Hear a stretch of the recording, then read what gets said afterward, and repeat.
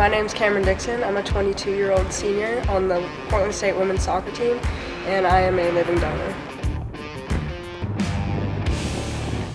So about a year ago, my mom was told that she was going into liver failure due to a genetic disease called polycystic liver disease.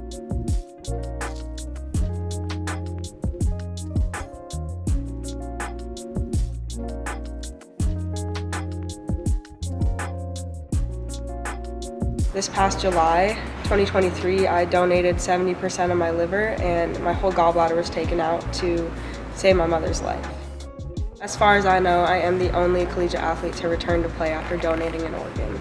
Nobody knew kind of what the timeline would look like for me. I just kind of based it off of how I was feeling. If I was feeling good, I would push myself more. If I was kind of hurting a little bit, I would reel it back in.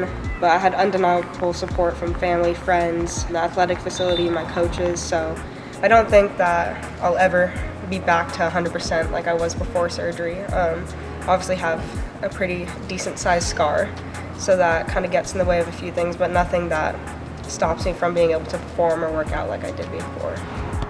Just the fact that I have another Mother's Day with my mom is huge for me.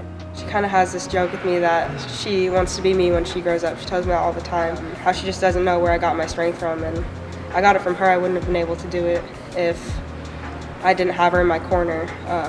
So yeah, we were very close. We always have been and definitely always will be, especially after this.